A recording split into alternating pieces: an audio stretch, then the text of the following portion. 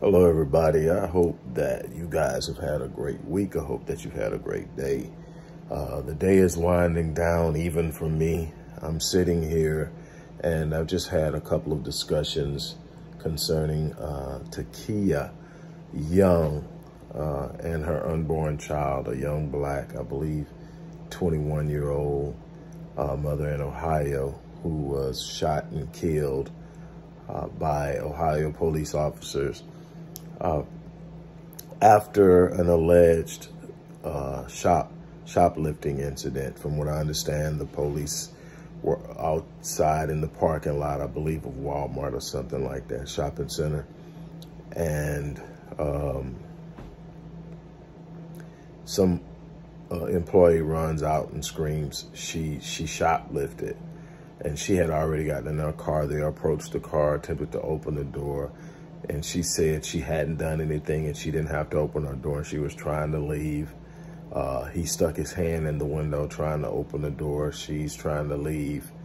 Cop in front of the car. Again, I don't do snuff videos anymore, so I haven't seen any live footage. I just seen the write-up on it and the still shots. I had to start protecting my spirit and my energy and my well-being. I had seen so many deaths that I just stopped probably about 6 years ago. But I read up and I get feedback from people who have watched it so that I can get an idea, so that I can speak on it from an informed position without having to really go through the devastation of watching it. But here's the thing.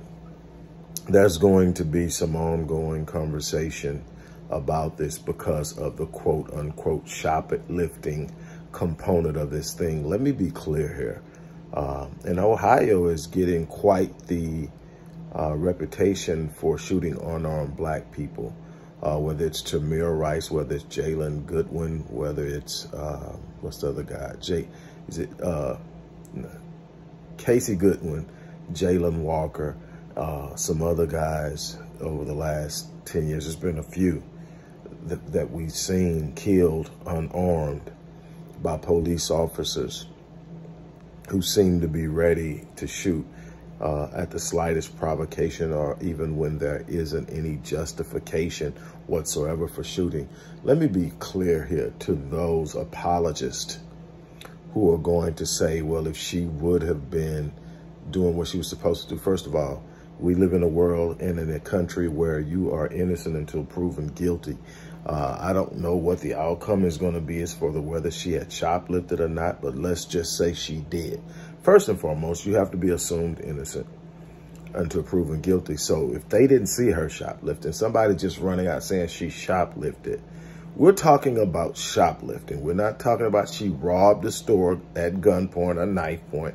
We're not talking about she violently assaulted anyone. This isn't justifying criminal behavior at all.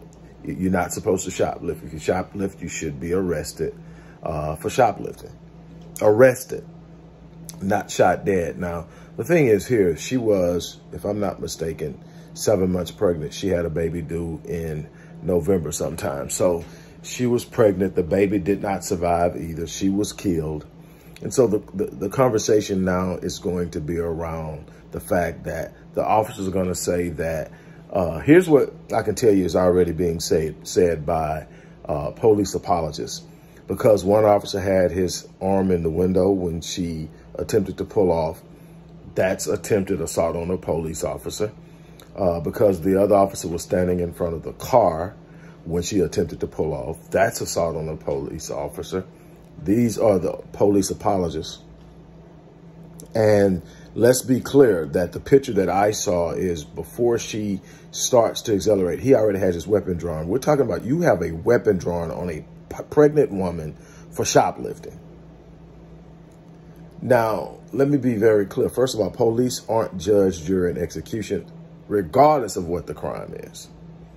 But when we're talking about shoplifting, there's an understanding, and there should be policies in most police departments of to what extent you go to take someone into custody dependent upon the level of the crime and the potential for violence and harm if they should get away.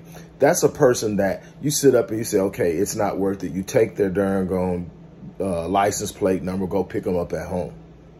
It's not one of those things where if she gets away, she's about to go on a killing spree. There's so many different ways to handle that besides putting your, if you think she's going to drive off, putting your life in jeopardy to pull a gun and stand in front of her car. What did she steal? Baby clothes, baby food, what? And here's my thing. It's nothing in that store more valuable than a life. Again, if she showed some inclination towards harming someone, she's going on a killing spree, whatever. We've seen it. And so my thing is, I don't advocate criminal behavior. I think that that's something we got to go on, but we also have to understand the causality about it. Behind the vast majority of criminal behavior is poverty. Poverty is going to lead to criminal behavior. Engineered poverty is engineered with the purpose of creating criminal behavior.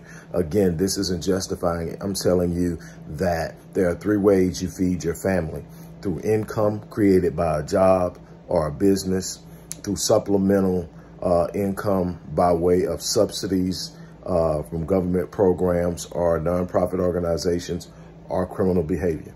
There's only 3 ways you do it. If you can't find a job, you can't get supplements, you will do what it takes to make sure your people have. And I'm not saying that that's the case. I'm sitting up saying we have to be realistic about behavior and get off this moral idea that everybody that shoplifts is just this major criminal-minded, organized crime, people that's running around, you know, ganking people for gain. And I don't know what her situation is. I don't know what her case was, why she did what she did, if she did it. But what I want to say with very clear intention is this is not a pass to shoot and kill a black woman. This is not justify another supposedly justified shooting of a black person. This is a lack of value of black life, because we can get a white shooter. We can get a white shooter and they can shoot up the place, kill people, and we'll find out that they're taken into custody. We get an unarmed black person, they steal some cigarettes and they're dead. I don't know what she supposedly took. I'm just talking. But they steal some cigarettes and they're dead. We have a responsibility to hold these people accountable in whatever ways necessary. But what we cannot do is allow them to put a spin on it to where we abandon our passion for fighting for our people. Again, if she did something wrong, she should have been held accountable for doing something wrong. The level of the thing that she had been accused of is in no way justified. It's capable of justifying her being killed, her baby being killed. Behind shoplifting, the fact that you can escalate a shoplifting situation to a killing of a citizen. This is shoplifting. And again, people don't sit up and say, well, you know, it's just, no, I'm not justifying poor behavior. What I'm sitting up and saying is there has to be a level of response. Your job isn't to go out and shoot up everybody and kill everybody that's not acting right. Your job is to serve and protect. Your job is to cause as least amount of harm as you possibly can in the execution of your duties. Your job is to get people home safely. Your job is to make sure that people's property are protected. We don't even hang horse thieves anymore, but you shooting people for coming out of Walmart with goods.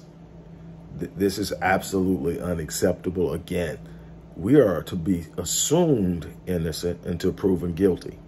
You don't get somebody hollering or screaming she shoplifted and shoot somebody. Again, if this person isn't an immediate threat to cause other people harm, let her go, get her her license plate number, run the plates, go find her. It's not that hard.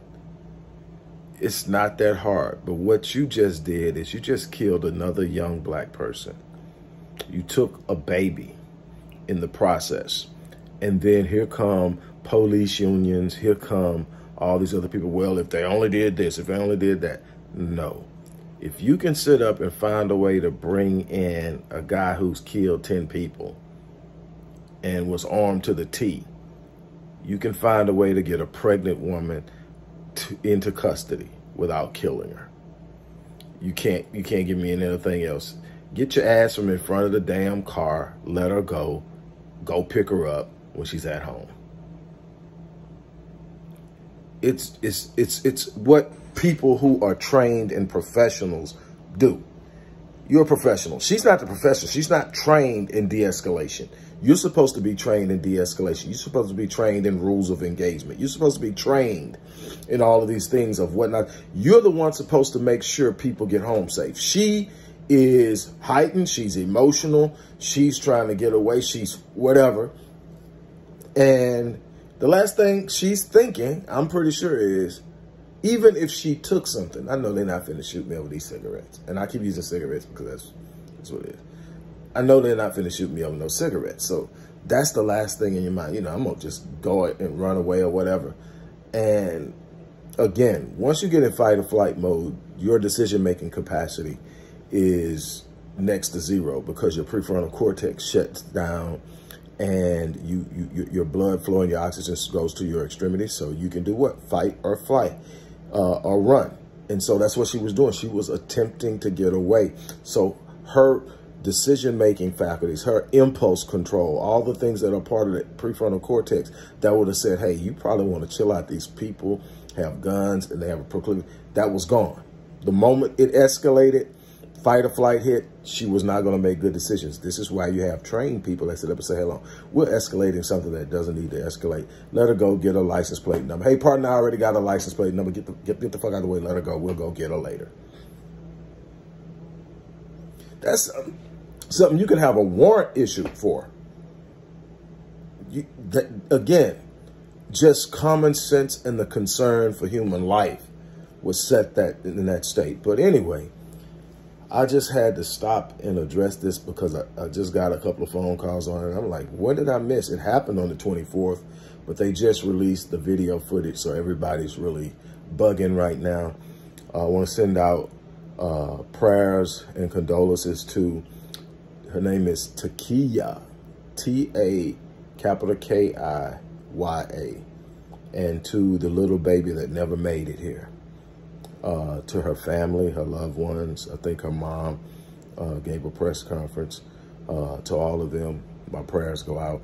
But we have to be more willing to stand up for our people. We don't need to co-sign wrong to still upset. You know, my kids, I'm not going to co-sign that wrong, but I'm not going to let you kill them. That's not what's going to happen. And that's the same love we've got to have for our kids, our people, our women, is our boys, our men.